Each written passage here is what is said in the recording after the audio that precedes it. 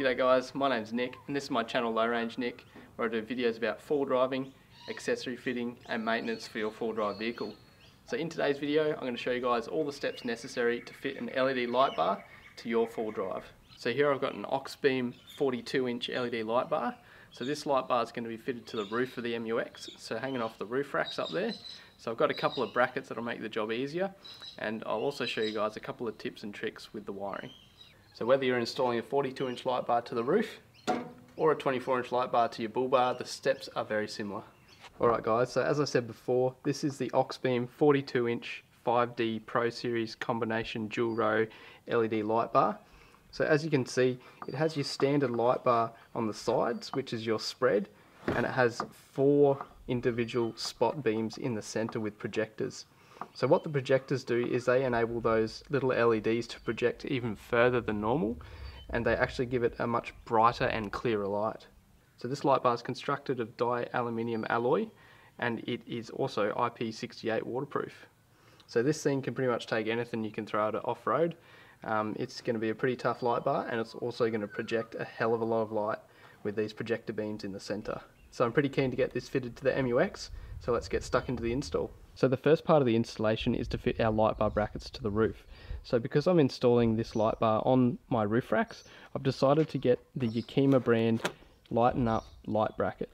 So this light bar bracket is specifically made for the Yakima roof racks, which is what I have on the Mu-x, and it will make the installation very easy.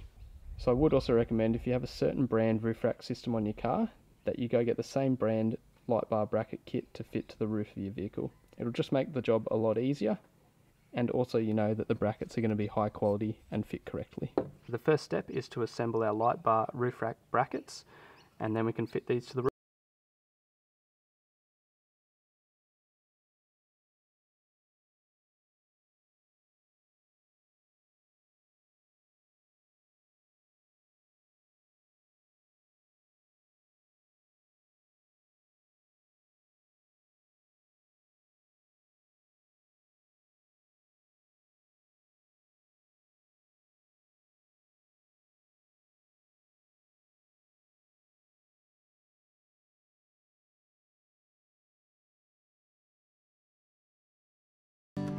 So now I've got my roof rack brackets assembled. I've just put a little tower down here just to protect the roof from any scratches, and I've got all my nuts and bolts and fitting hardware up on the roof. So now I'm ready to fit these brackets to the roof rack. So I did just have to put a little bit of rubber tape on the inside of these brackets, which comes with the kit, just to protect the brackets and the roof rack when we're fitting them, so they don't scratch them. So now I can fit these brackets to the roof racks. So the first step is to get the little captive nuts, and I need to push these into the roof rack and slide them along to the right spot. So basically all I do is just put them in, push them down, twist, and the spring underneath holds that nut up in the rail, so it makes it real easy to put the brackets on. So I'll just put 2 of those in, slide them along to roughly the right spot, and now I can put my brackets over the top and get them lined up. So now I can get my little tamper-proof bolts and put these through. Just try and line them up. There we go. So all of these bolts supplied by Yakima actually have a little bit of Loctite on them, so that means when you tighten these up, they're not going to come loose. So I do want to leave this bracket a little bit loose, just so I can move it along depending on where the light bar is going to sit. So because I got the awning on this side, the brackets actually protrude a little bit inwards. So that limits me to the size of light bar I can fit on the roof, because I can only get the bracket to sit up to here. So I measured it with a tape measure, and I thought I could fit a 42-inch light bar, so that's the light bar I've chosen to use. If you didn't have an awning on here, you could probably fit a larger light bar to the roof racks, but for this roof rack system, and because I have an awning fitted, a 42-inch light bar is the perfect size. So same deal. Pop these little captive nuts in. There we go, gotcha. And same deal, put our bolts in, line them up.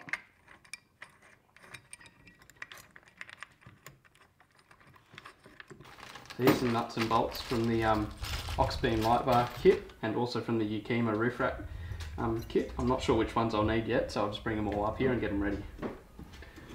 So I'll just bring the light bar up now, we can get it fitted.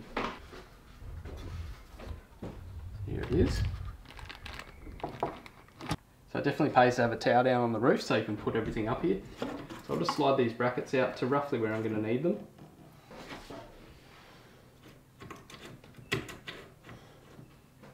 So I'll just fit the light bar to these brackets now.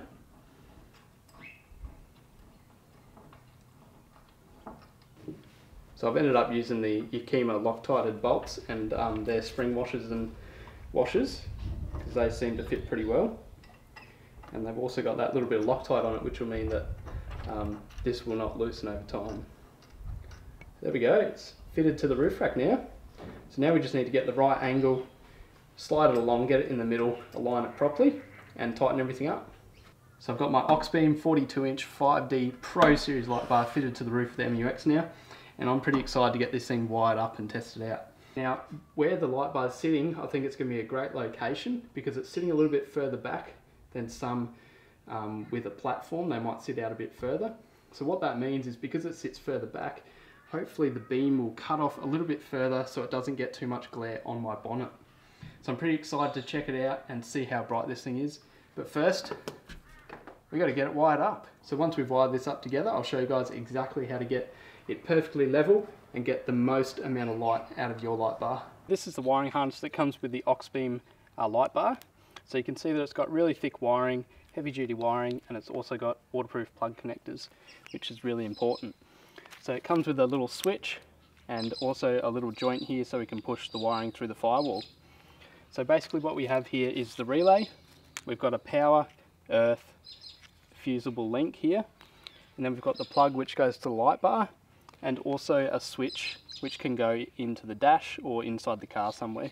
So I'm pretty keen to get this wired up, so let's get stuck into it.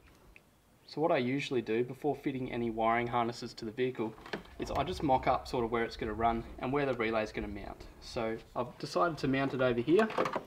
It's nice and close to the battery and it's also easily accessible. So I can fit my power and earth to the battery, I can run my light bar wiring across there and up the windscreen. And also I can run my little switch easily down through the firewall grommet down here and into the vehicle. So the reason why I've decided to run the wiring down this side of the vehicle is because I wanted the wiring to be a little bit hidden with the snorkel in the way, and so I can easily run it just up here under the trims. So it's going to be a little bit more hidden and it's just going to look a little bit neater. So now I've figured out where I'm going to run my wiring. First step is to mount the relay. So I'm just going to take the 10mm out of this little filler neck. I'm going to use that to mount my relay. So now that relay is mounted nice and sturdy, now I can run the rest of the wiring. So I'll just get my 13mm socket and I'll loosen off my little accessory terminals on my battery.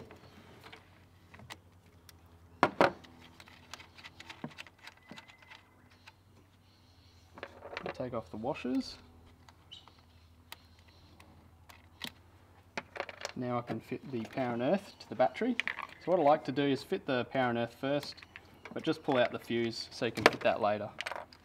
So that means there's no power going through this system. So when you run stuff through the firewall, you're not going to risk arcing anything out. And we can just run our power and earth to the battery. That can sit on there. Put our washer on, and that. We'll run this underneath here and up to the battery there.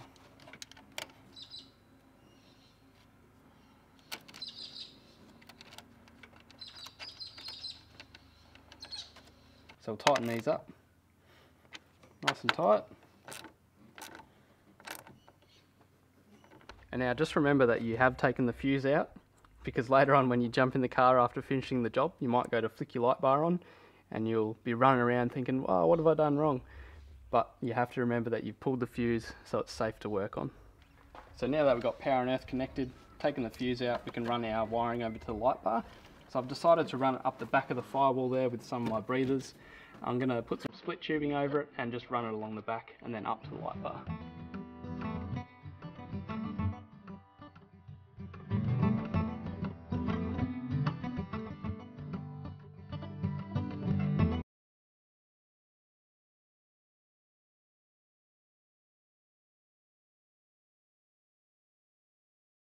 So I'm just going to pull out this plastic little trim here just so I can run the wiring down in behind it.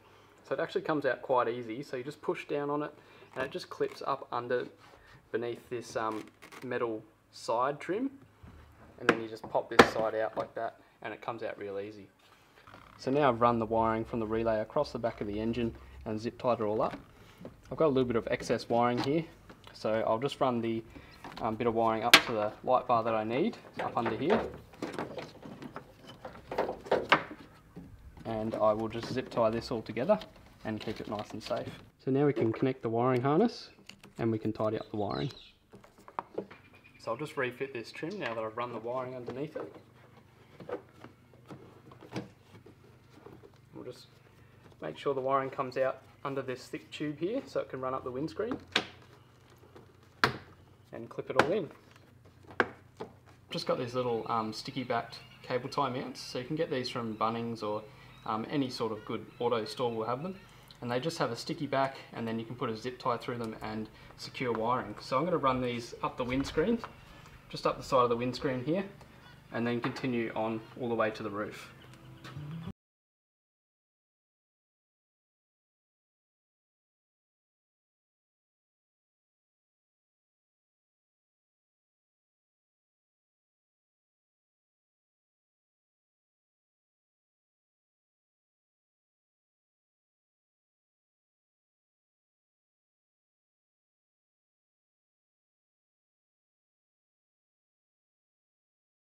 The wiring run up the windscreen there, it's off to the side, it's in this black strip here along the windscreen, so I'm not going to see it from inside the vehicle.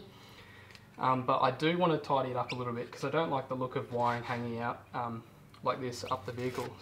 So I've just got a little bit of felt sticky wrap here, and all I'm going to do is just wrap this plug connector in the wrap to tidy it up a bit. Perfect.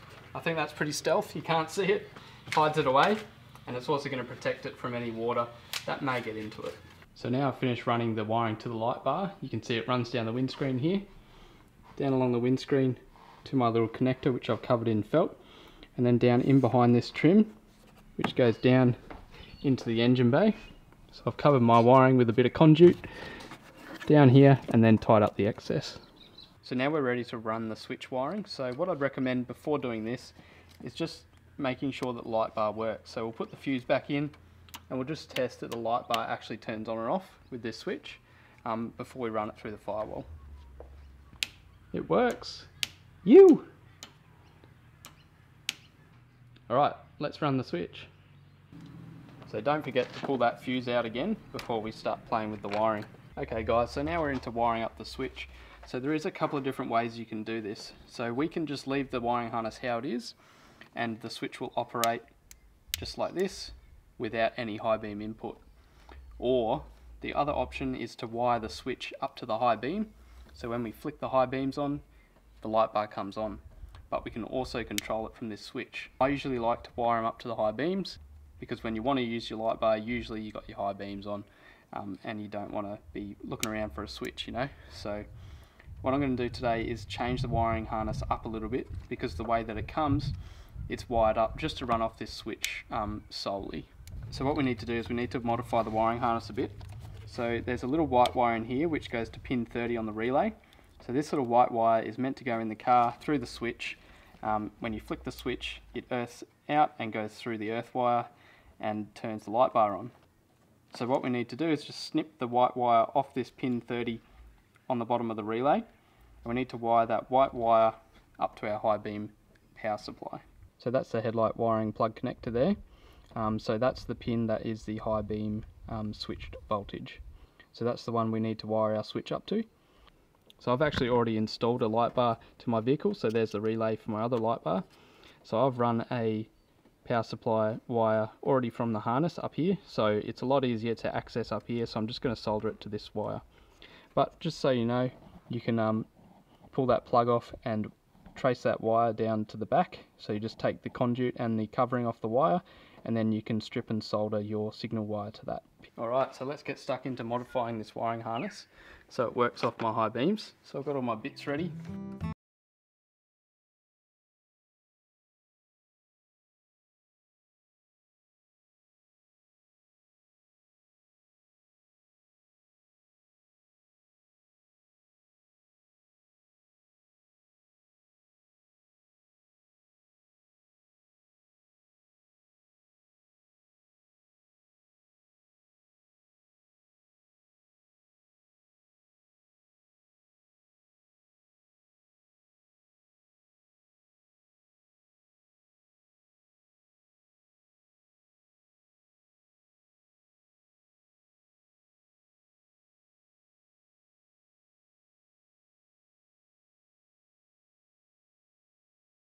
So now I've wired it up, now I just need to check that it works. So I'll flick my high beams on, and I'll flick my switch on, and now the light bar works. There we go. So now we've modified the wiring harness so that it works off the high beams, but you can also activate it on and off via the switch. Now we can run the wiring into the vehicle. So this is the grommet down here that I'm going to use to run the wiring through the firewall. So I've used it for a few other wiring harnesses, so for my other spotlights and my locker and stuff like that. So it's already got a little gash in it, which you can just put a slit in it with like a little razor blade, and then you just push your wiring through. So I'll do that now. So I've just run the wiring from through the firewall grommet up here, up behind the carpet. So I've just pulled back the carpet a bit, and you can see the wiring running there. So I've just run it up there, under the center console, and over to the other side. So now we're in the driver's footwell. You can see the wiring coming through there from under the center console, comes down here and into the footwell. So I've just connected my plug back to this wiring and put the switch back on so I can turn it on and off. Now I'm just trying to figure out where to mount this switch. So I've got a bit of a dilemma in the Mu-x. I've run out of switch holds. So I've got quite a lot of switches already in the car. So all I'm going to do is just leave this wiring up here, zip tie it up behind there, and probably just put the switch into this little cup holder here until I figure out what I want to do with the switch. But changing the switch over to like one of these style switches that fit the factory holes is quite easy.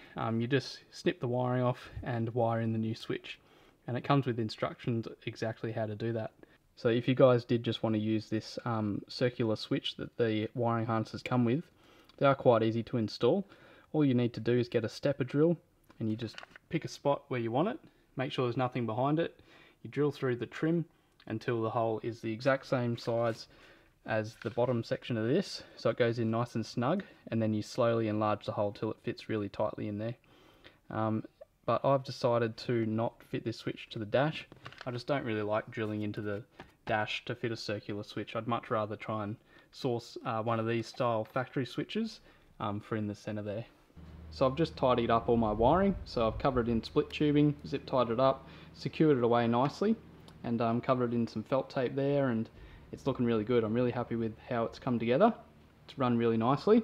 So I do have one last tip for you guys on how to level your light bar. Before we do this, just make sure your vehicle is on a very flat surface, so in your garage or on a piece of concrete, and then we can start leveling our light bar so we get the best light output possible. So I'll just loosen off this side bracket on this side just a little bit so I can move the light bar. So now I can loosen this side as well, just enough so I can move it. And now I've got a little spirit level, so you can get these for a couple of bucks, and they are perfect for lining up light bars. So you can even put these on your spotties, so put them on the front of your spotty and get them perfectly level. So making sure your lights are level is extremely important in how well they work and how far they project. So we'll just sit it along the front of the light like this in the center, and I'll just get it perfectly set. There we go. And now I'll just nip that up where it is. And just double check. A bit further back. And now we know we're going to get the best possible light output from this light bar because it's sitting perfectly level with the horizon. So now the light bar's all fitted, now we can check out how bright this thing is at night. Okay guys, so now for the fun bit. Now we get to test the lights out at night. So this is Parker's, that's low beam, and now this is high beam. You ready? You can see on the hill over there, you can see that it's actually got light on it. You can see it lighting up over there, and that's probably a good, you know, at least probably a kilometre away. You'll also notice that the light bar is, the light's only hitting the aerial, which is fine because it's black, it's not reflective. There's no light on the bonnet, so that's perfect because that light bar is set back a little bit. It means that I'm not getting a big reflection off the bonnet, which is quite distracting. So I'll just go through the lights for you guys so you can see the difference. So this is low beam, standard low beam. That's standard high beam. It doesn't really do too much, it just projects the light a bit higher. And now I'll flick on the little steady light bar. Lights up right in front of the vehicle really well. It just doesn't have very good light projection right down the road. And then I can flick on the 42-inch Auxbeam light bar on the roof, which really lights things up. You can see it projecting right out there onto the hill. So that's the Auxbeam light bar. That's the Auxbeam and now the steady together. And now the LED fog lights on and off. You can see they light up right in front of the vehicle. So with all those lights combined, the light output is just insane. And now this is what it looks like with all of my lights on. So that's with the Auxbeam 5D Pro Series 42-inch light bar on the roof, the little steady single row 24-inch in the bull bar, and then I've got the two Auxbeam LED fog lights in there, which really light down real close to the car. And altogether, the light output is just insane now. So that Auxbeam 5D Pro Series light bar has really made the biggest difference. Like, it's pretty insane how bright this thing is now. Okay guys, so what I'm going to do is I'm going to drop down in the description and the comment section below a link to the Auxbeam 5D Pro Series light bar, so you can check that out. And I'll also link a couple of different tools that will make the job a hell of a lot easier for you. So I've also got a 10% off discount code for you guys for any of Auxbeam's lighting, so you can jump over to their website, punch in this discount code and you'll save 10%. So I'll chuck that down in the description and also in the comments for you guys, so you can save some cash. And if you enjoyed this video, please give it a thumbs up, subscribe to my channel and stay tuned for more full driving and accessory fitting videos. Cheers guys.